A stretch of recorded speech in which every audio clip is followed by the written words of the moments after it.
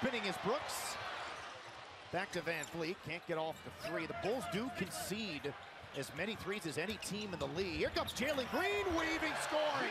How about that? That ain't Jan Ryan, that's Jelly. It's the layup. That would have been a spectacular play if Jeff Green would have come back. Yeah, perfect idea. The finish wasn't there, but again, Jock Landale seeing things on the backside. And for the listen, Dylan's going to compete, okay?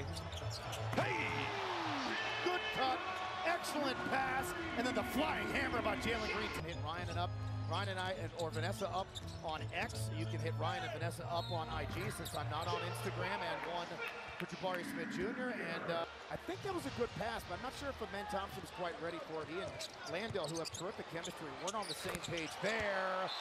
Wow, timeout Houston.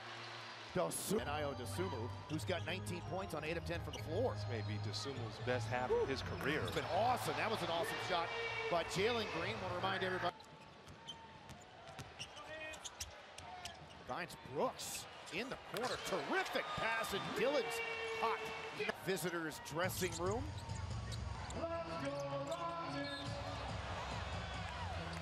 That's a characteristic of DeMar. Frustration there. I don't know what it was. I don't know. And wow. Now Dylan Brooks takes exception to it. Now those two have to be. The Rockets bench, which is primarily consisted of three guys who have played really well. And here comes Jalen Green, finishes on the slam after the Rockets turn the Bulls over. How is that not an and one? Monster finish from Jalen. You got to foul me or let me go. Comes off that Green pick. There's Green from the corner. That's tough. That is tough. That's